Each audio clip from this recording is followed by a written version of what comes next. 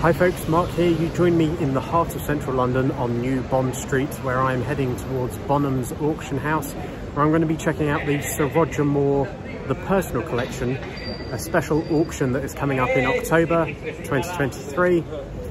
I've got an appointment with a guy called Joseph, who's going to give us a tour of the collection, a description of what's going on, and give us an insight into some of the more unique and rare pieces that are going to be up for auction in this collection.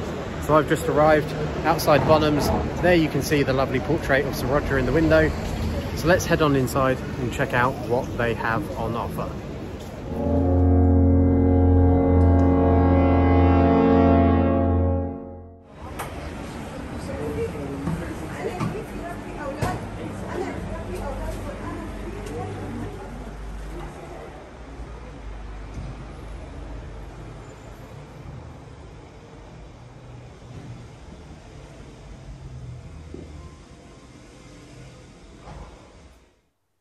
Hi folks, Mark here, Views from Mark. I hope you're keeping safe, healthy and well as always. I am here in the heart of central London at Bonhams, who are one of the world-renowned auction houses that you can come across. And I'm joined by a very special guest, Mr. Joseph Robson. Yes. And Joseph, can you tell us a little bit about who you are, what Bonhams do, and kind of why I'm here? Because I'm here to view this Sir Roger Moore, The Personal Collection, as it's called. You've got an auction coming up. Can you give us a little bit of information? Yeah, happy to. So my name's Joseph Robson. I'm one of the specialists in the popular culture department here at Bonhams. We're an auction house that has offices based globally and deal in all manner of categories. But when it comes to popular culture and important single owner collections, it is often based here in the New Bond Street headquarters. You know, our current one is this Sir Roger Moore, his personal collection, which is coming up for auction on the 4th of October at 1 PM here at London. And it's a fantastic opportunity to be able to offer memorabilia, posters, costumes made for the film that he then wore, and be able to share some of these Holy Grail items and give fans and collectors alike a chance to bid on them. I mean, it's amazing. It's an amazing space you've got here, first off. As you come through the entrance hall, you kind of get this sense that you're entering a very special environment, and then you approach kind of your first kind of main reception and kind of gallery presentation spaces, and you're greeted by the Sir Roger Moore Personal Collection. You've got massive cinema screens playing clips from the movies and interviews. You can immediately see all the lots in one space, which we're going to have a look at shortly, don't worry.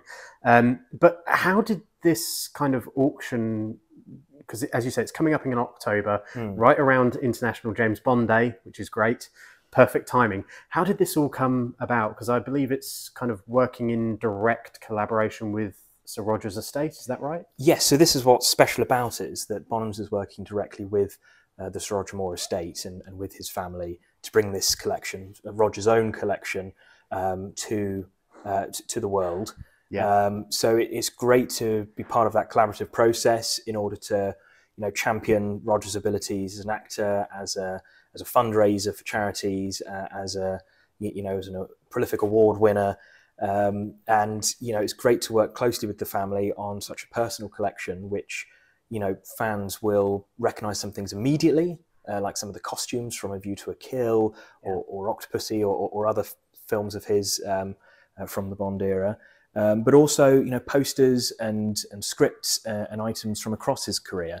So it kind of spans the entirety, you know, everything from The Saint through to, you know, potential work in the 2000s. Wow. So so as you say, it's not just Bond that this is, and in terms of when auctions come about, provenance and the history of an item is always very key, because if you're bidding on something, you want to know, well, is that actually where it's said it's from? And provenance doesn't really get any better than it actually coming from Sir Roger's estate, does it? This is what's so fantastic about it, is, you know, often you may get items which come to market with, you know, once in a blue moon, or, you know, it's one or two pieces.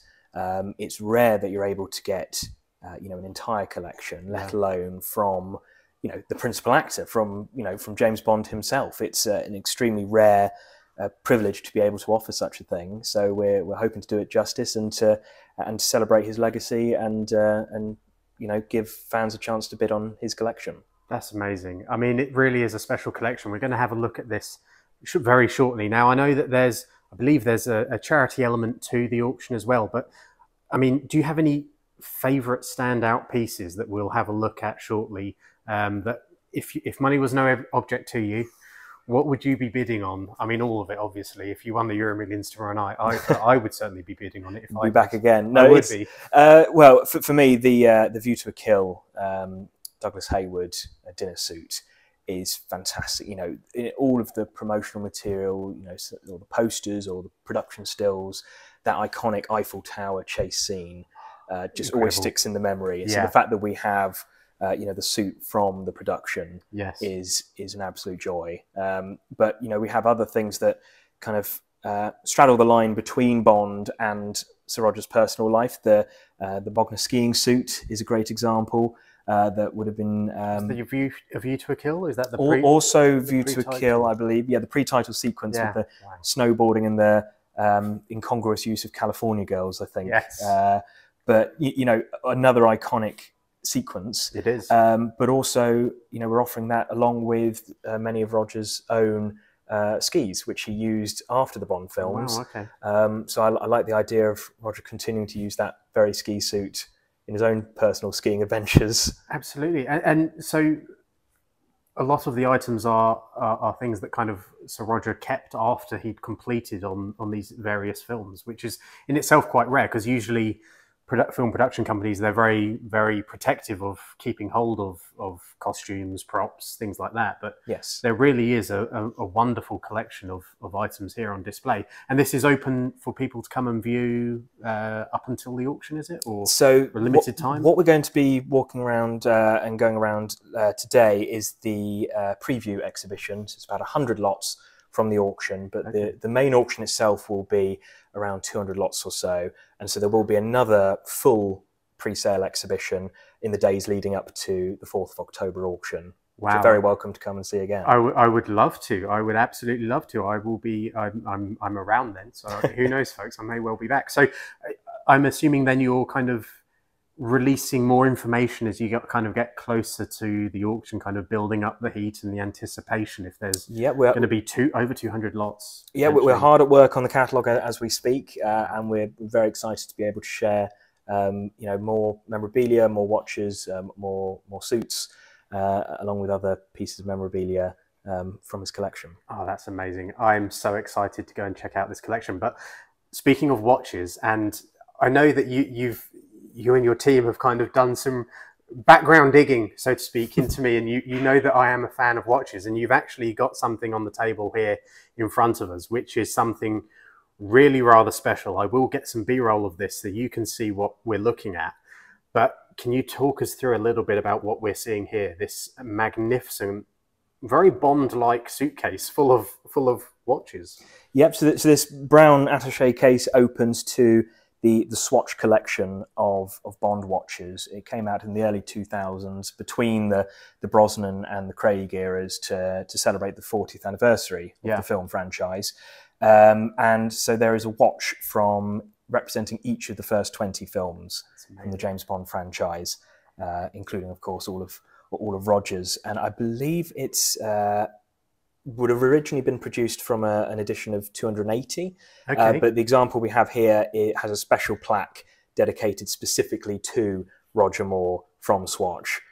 That is amazing. I mean, there are some truly stunning pieces in this collection. Swatches that I've never seen before, certainly. I'm sure a lot of my viewers won't have seen these before, but I mean, the presentation is second to none. I mean, each watch, as you say, has its own place, its own mini plaque, dedication to that particular film, and just to have that plaque as well that says this is, a limited edition piece that is gifted to Mr. Roger Moore, as it says.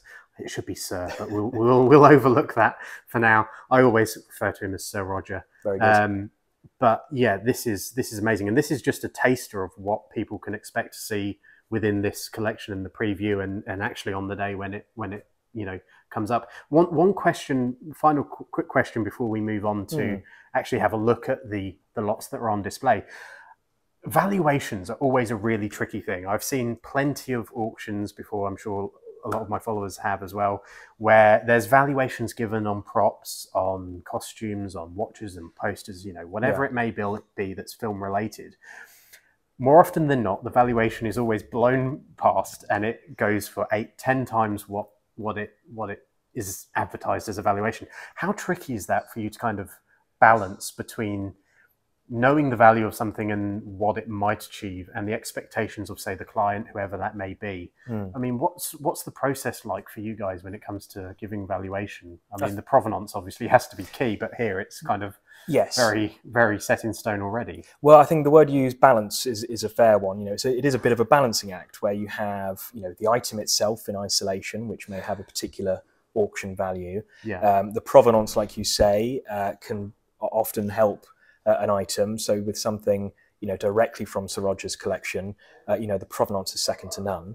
And then, you know, one of the things which you can predict to an extent, but you kind of let happen on the day, is that level of bidding interest in the moment, in the heat of the auction moment.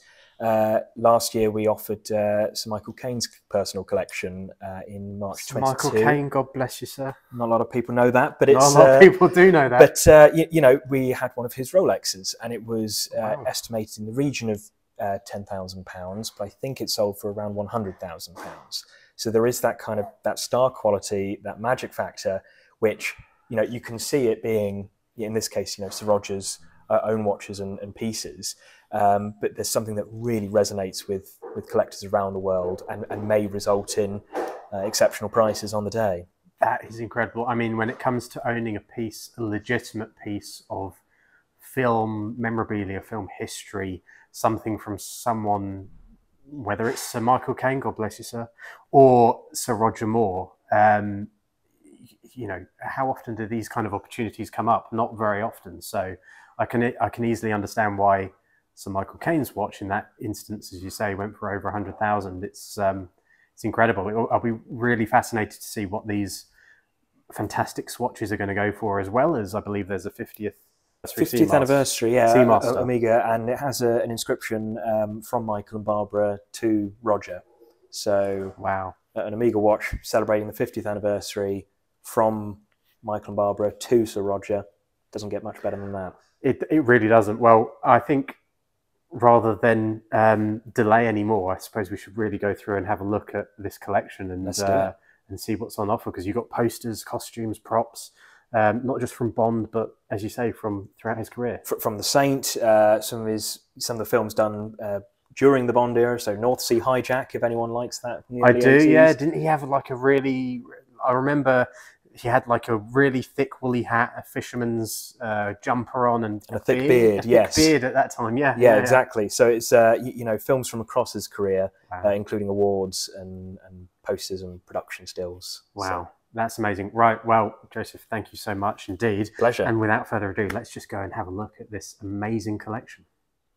So we're in the main kind of galleries space here at Bonhams, where the auction is taking place and all these preview items are on display. Now, Joseph, you mentioned that you had a favourite item or two within this collection that if money were no object, you would be bidding on as well. I think we're heading towards them now. Maybe you can talk us through some of these items. Yes, certainly. So in the corner we have Sir Roger's Mogna skiing sportswear suit. If we go around, we can see it here. It's from the View to a Kill pre-title sequence that we were talking about, where he at different points is skiing, he's snowboarding, he's fighting helicopters single-handedly with a flare, and then in the end he escapes into that ice floe submarine with the British flag on it. But what's great is that Sir Roger kept this after the production, and you know, his family said that actually there was a point during his Bond filming where he wouldn't be allowed to ski outside of production, presumably to protect him between films. But after A View to a Kill, he very much got into it again and became an avid skier. So on the walls behind this ski suit, we see some of his personal skis by Lamborghini, by Castle, by Calgary, so a range of makers that he would have continued to ski with after his several appearances skiing in the Bond films. Amazing, amazing. And these, as you say, these are all, you know, from Sir Roger's personal collection, all this sportswear. And I mean, this costume in itself, I mean, how rare is it going to be for anyone to have the opportunity to actually own a piece of cinema history? But not only that, something that Sir Roger kept after production and actually utilized along with items like the skis. I mean, just incredible. That's what's exciting about many of these costumes. You know, that some of the examples, there may have been one or two, or, you know, a very small number made for the production specifically, but we know there's only one that Roger, you know, Bond himself would have kept following the production from the film. Right, okay, so Joseph, I believe we've got, I mean, there's so many items. Maybe you could talk us through some of these. Obviously, we've got some tennis rackets behind you there on the side. Certainly, also one of his other sporting loves. But, you know, we also have not just costumes from the film, but in this case we have the US one sheet for A View to a Kill that was Sir Roger's own. So we have several posters of various sizes, either British quads, US one sheets, and some Australian daybill posters signed by Roger. Amazing. We also have several lots that are collections of production stills and photographs and promotional images from across his career, including Bond and The Saint and some of his later work. So there'll be several lots with some fantastic images, you know, of him at the Brandenburg Gate, or with his, you know, his Lotus Esprit Turbo. That's amazing. Just an amazing collection of images, and I can spot one right off the bat here where you've got Sir Roger with this Volvo P1800 from The Saint. A friend of mine actually owns one of the Volvos that was actually out the front of Pinewood as part of the kind of promotion for The Saint at the time. And Sir Roger has actually signed the sun visor on the inside, which is quite amazing. But an amazing collection of images here, posters, as you say.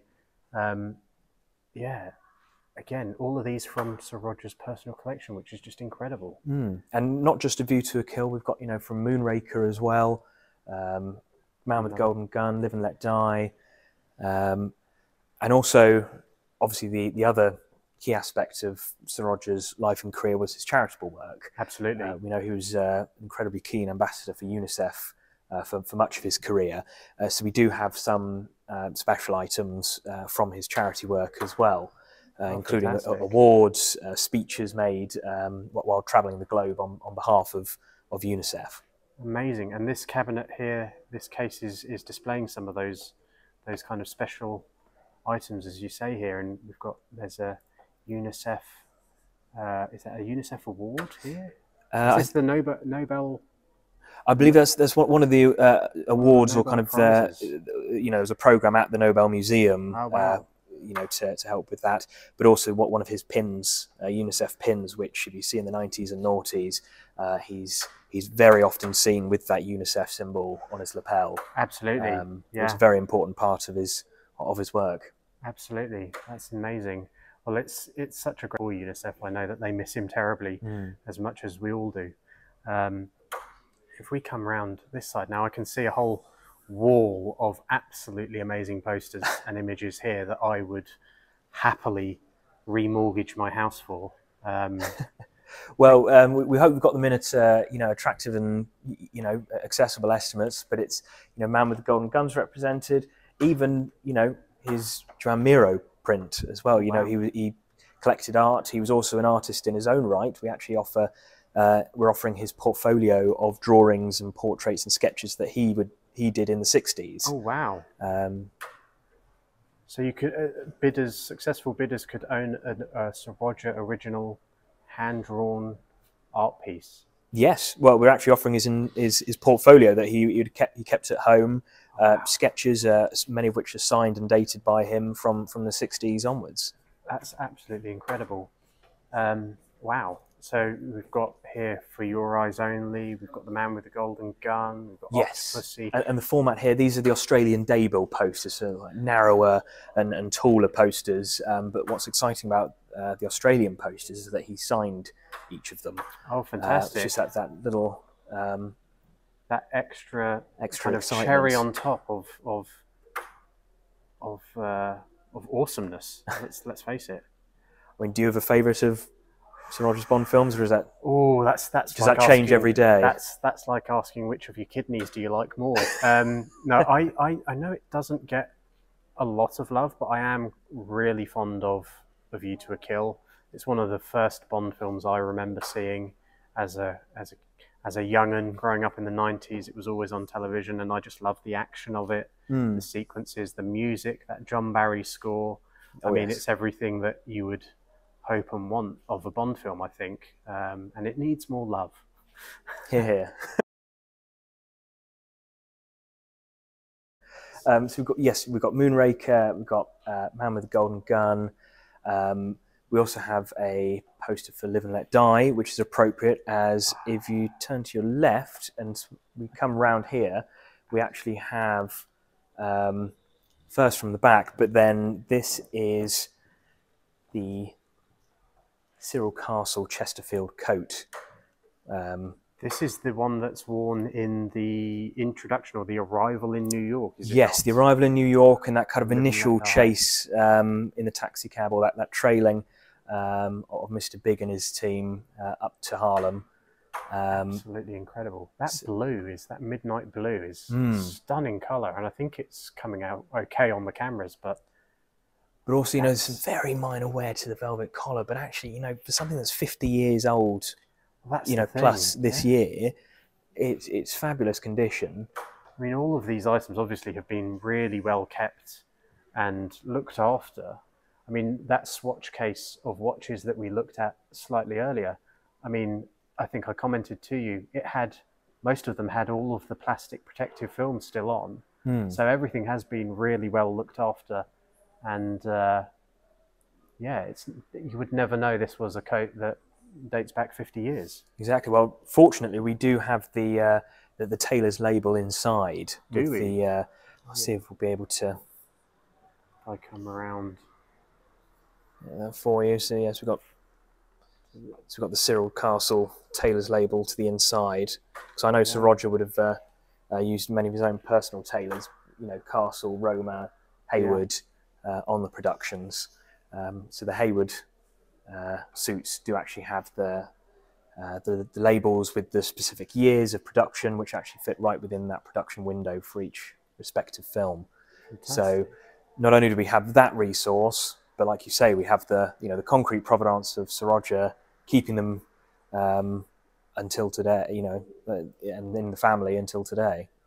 And this is this from A View to a Kill as well? Also A View to a Kill, yes. This is the morning suit he wore to Royal Ascot. Oh, of course, yes, with the racing scene where he's kind of trailing Max and Mayday, Zarin and Mayday for the first time. He kind of becomes aware of them, doesn't he? And then he wins big and gives the ticket to Moneypenny to go and cash in a drink. The box. Yes. Yeah. So the tie and the shirt aren't from the film, but that tie is just an example of some of the, we have a good couple of dozen ties in some group lots in the sale. So if you want to, bolster your personal wardrobe with some of Roger's ties or bow ties, there's the opportunity to do that. Absolutely. No, this is absolutely fantastic. Now, one final quick item, whilst I don't want to take up too much more of your time, but sure. One final item I think we can take a look at is potentially a very special watch.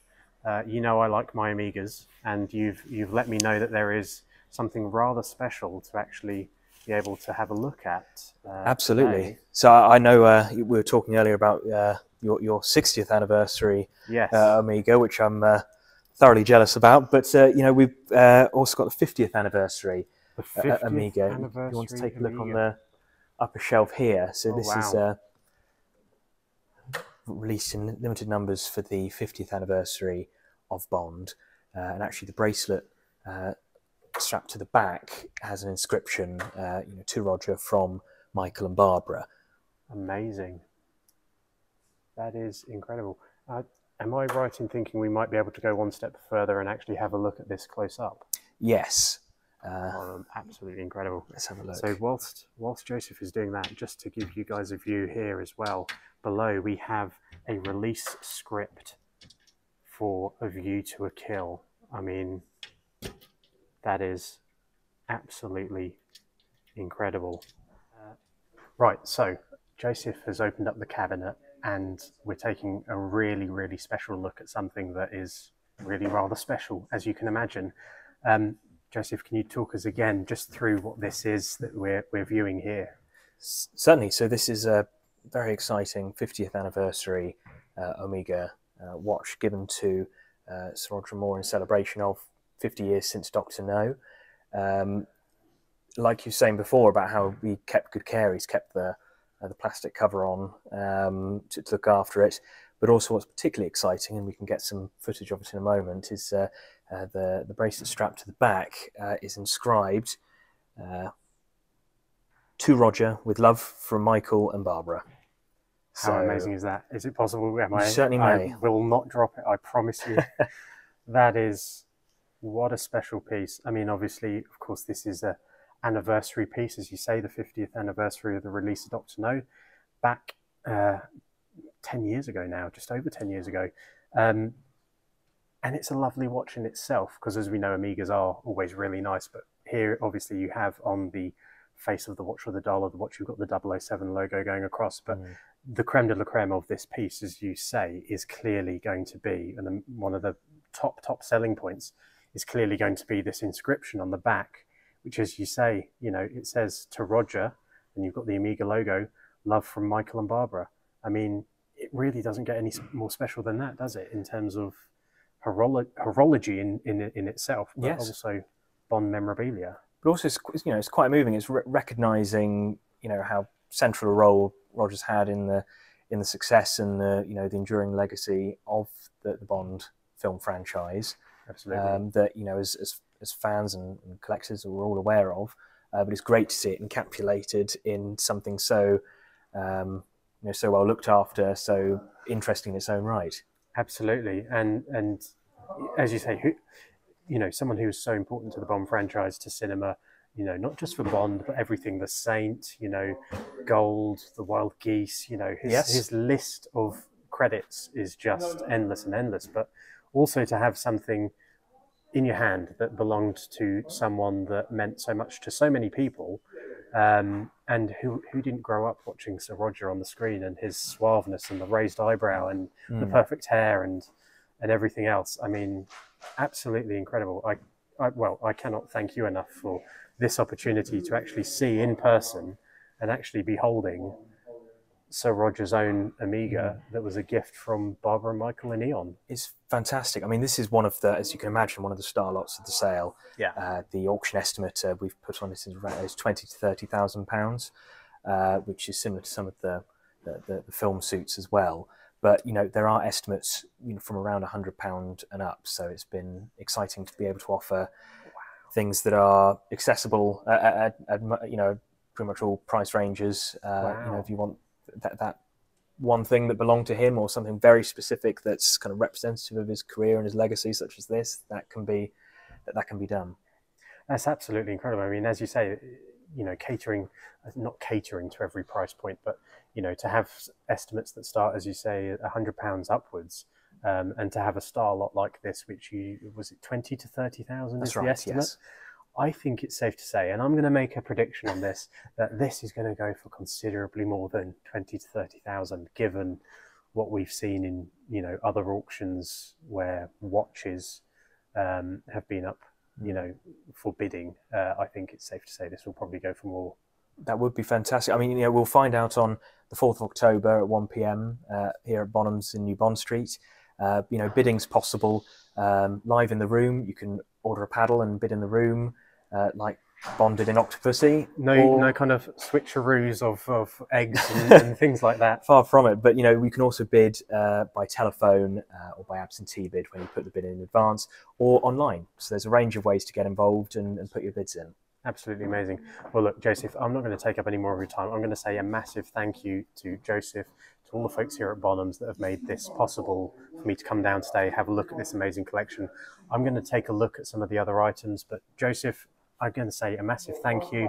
I'll hand this back to you now, Thank reluctantly, you. but Thank I you will for coming. hand it back to you. I'm going to put a link in the description below to Bonhams' website. So if you want to have a look online at some of the auction items, and also you'll have a full auction catalogue, I imagine, coming out fairly soon. Yes, it'll be probably about 4 weeks before the auction. There will be a full online catalogue where you can scroll and browse through the entire sale of about 200 lots. Fantastic. 200 lots, folks. 200 lots.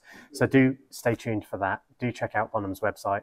Have a look at the lots yourself. You never know. You may want to place a bid or two on something. But look, I'm going to take another look around this amazing collection, give you guys some more views.